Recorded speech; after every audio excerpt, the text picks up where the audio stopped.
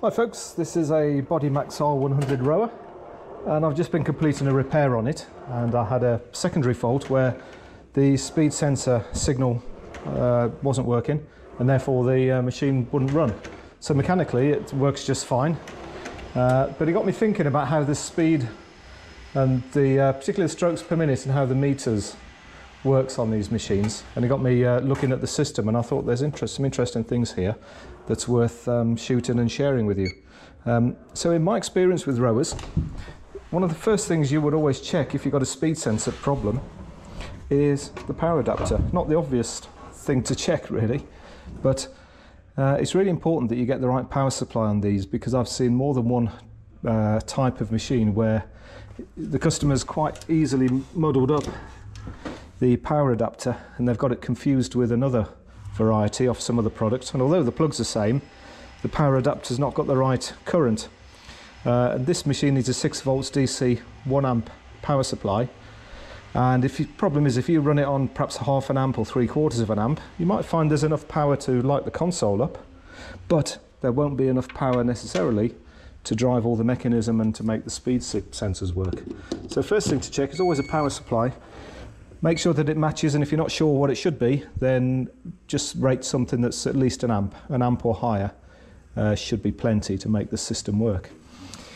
So the other part of the system I was looking at was how the mechanism actually gets its speed signal. And I'm just going to come around the other side and just show you something that confused me.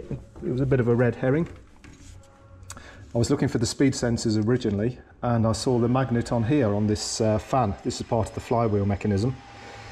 So straight away I was looking for the speed sensor that goes along with that, because I'd expect to see it somewhere on the frame, maybe down here, somewhere around here, and of course it's not there. There's no speed sensor. So this is again a generic part, which on some other product there will be a speed sensor, but on this particular product there's not. But the manufacturer's left the magnet in place, probably because of balance, to keep the fan balanced. So that's not used on this machine, so a complete red herring. So after I'd established that, I thought, well, where is the speed sensor?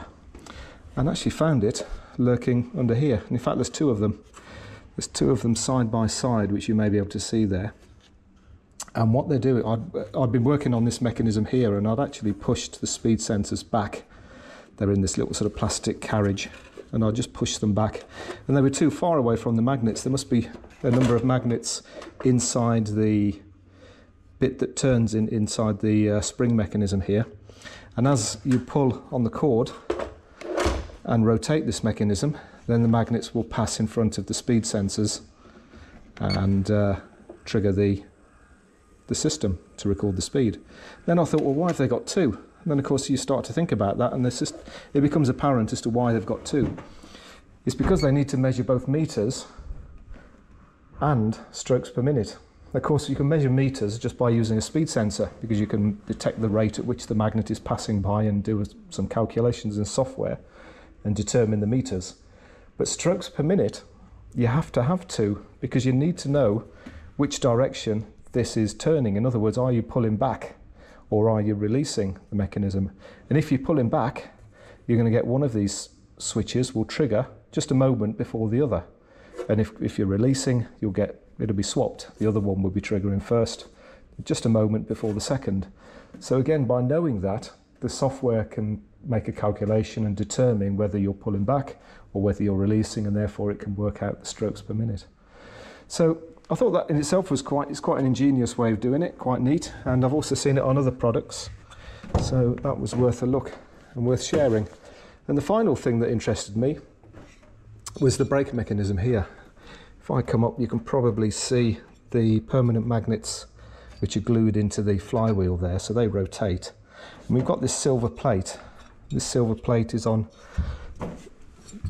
a tension mechanism here, and if I exaggerate it there, and if I pull on those tension cables, can you see how the plate is moving away from or further towards the magnets?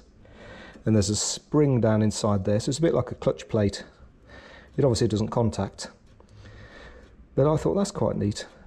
And the whole mechanism here is controlled through the tension cable down to the brake servo, which is the standard kind of product. standard way of doing things on these sort of machines. But they've just adapted the technology slightly to do this, and I thought in itself that's quite interesting. So there you go. So I hope that's been a bit of an insight, and I'll see you on the next one.